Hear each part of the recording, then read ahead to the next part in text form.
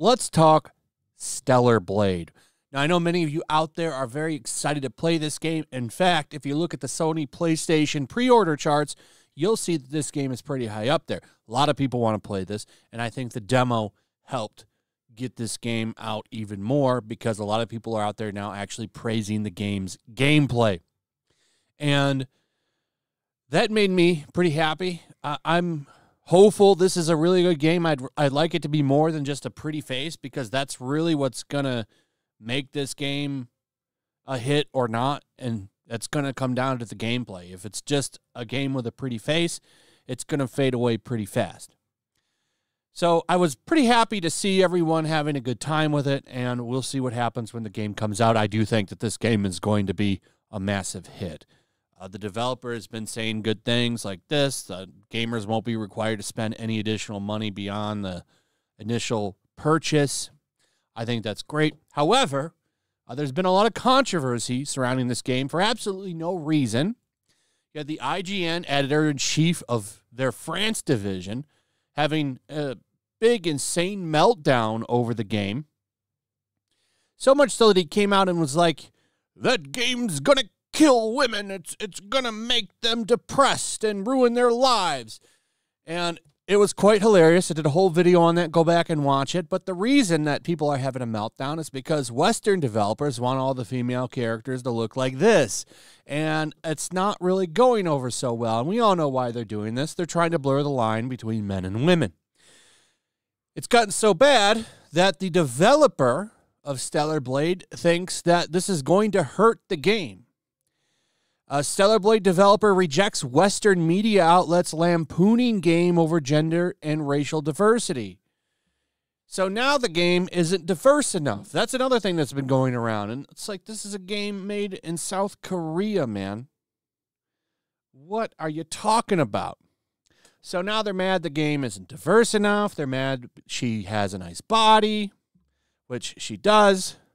And the developers have come out and said stuff like, hey, you know, we wanted gamers to have the best looking butt to look at. We put a lot of time into the butt. It's just stuff that you don't hear anymore.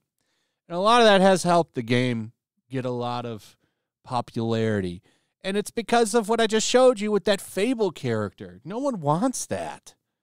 In fact, I remember when that Fable trailer came out, everybody was making fun of that I guess, woman. Maybe it's a woman. I don't even know anymore when it comes to these kinds of Western games. But everybody was making fun of that. And then you get a game like Stellar Blade to come out, and everyone loses their minds and say it's unrealistic. There's no women that really look like that. And they had the best response when they just were like, hey, we're going to go ahead and show you what she looks like. We'll show you the real model. Maxim Korea, 1.01 million subscribers. A night and day difference between the American Maxim, which puts women like Lizzo in their book now, defending the game here. They're defending the game, which I found pretty funny. All the comments making fun of Western developers here. But yeah, here it is. This is the response the developer had. Here's the real life model. You say women don't look like this, but here's one right here. And nobody's had a response for this. In fact, none of the outlets came out and talked about this. Women that look like this get shamed now. They get shamed because they want Lizzo's to be the new body type for everybody. They want men to be into that style now or some shit. But, you know, as far as the developer being worried about Western journalists hurting this game, I have to say, don't worry. If anything, they're going to help push this game to new heights in sales.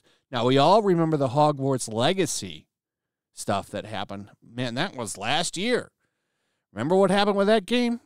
You had journalists losing their minds over it every day, particularly from The Gamer, an outlet trying to be Kotaku Jr.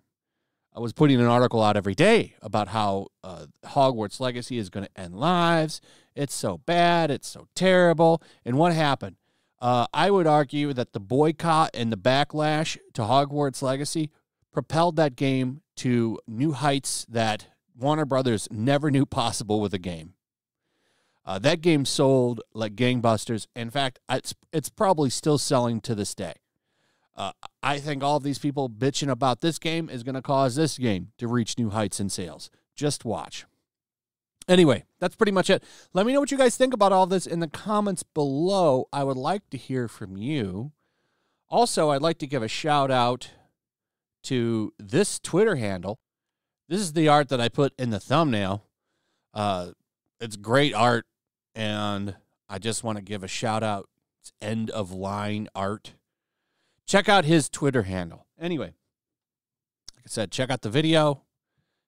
Throw a like up, share the video, subscribe, hit that notification bell, and I will see you on the next one. Peace. Make sure to check out my locals. There's a link in the description. It's a fun community that I'm trying to build over here. If you don't want to support me on YouTube, you can come over here. None of that money goes to YouTube. You also can just come over here for free. But if you are a supporter over here, I do plan on doing an extra live stream once a month and throwing links to the supporters so you can actually come on and have a supporter live stream with me. Also, it's a good place to catch all of my content. You don't have to worry about notifications like YouTube. They'll definitely work over here. So come check out my locals.